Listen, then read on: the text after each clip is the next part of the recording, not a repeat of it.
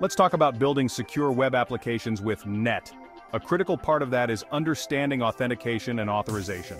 Simply put, authentication is like showing your ID to prove who you are. You're basically telling the application, hey, it's me, and here's my proof. Now imagine you're at a club, and you show your ID to get in. That's authentication. You've proven you are who you say you are. Authorization, on the other hand, is like having a VIP pass. It determines what you're allowed to do once you're inside the club, like accessing special areas. In the digital world, web applications use these processes to make sure only the right people access sensitive information. It's a bit like having bouncers for your app, ensuring everything stays safe and sound. Think of it like this. Authentication verifies your identity, while authorization determines your permissions. It's a powerful duo that helps protect your application and its users.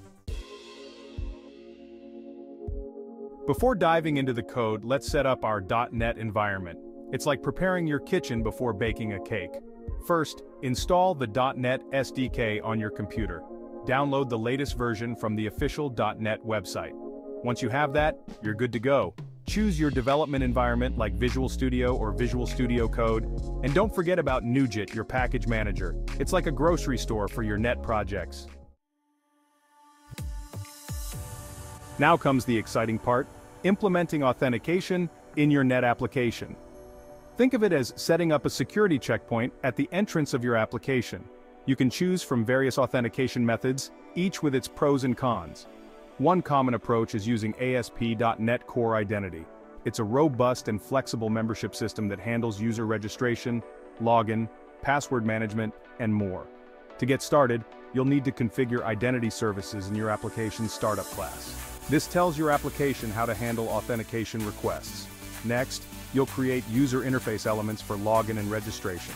Think of these as the forms where users enter their credentials. You can customize these to match your application's look and feel. Finally, you'll use the attribute to protect sensitive parts of your application. This attribute acts like a VIP pass, ensuring that only authenticated users can access specific pages, controllers, or actions. Section 4. Implementing authorization in your .NET application. Once you've set up authentication, it's time to fine-tune access control with authorization. Authorization defines what each user can and cannot do within your application. ASP.NET Core offers role-based, policy-based, and claims-based approaches. Role-based authorization assigns users to groups with specific permissions. Policy-based authorization allows custom rules based on various factors. Claims-based authorization uses user claims to make decisions. Section 5. Testing your authentication and authorization implementation. Testing is crucial to ensure your authentication and authorization mechanisms work as expected. It's like testing the locks on your doors and windows to ensure everything is secure. You can test your setup manually by logging in with different user accounts and trying to access restricted areas. If you're redirected to the login page or encounter an authorization error, that's a good sign. For more comprehensive testing, consider using automated tests. Unit tests allow you to test individual components of your authentication and authorization logic, while integration tests verify that everything works together seamlessly. Remember, thorough testing is essential for maintaining a secure application. Section 6. Best practices and tips for secure .NET applications. Congratulations on implementing authentication and authorization in your .NET application.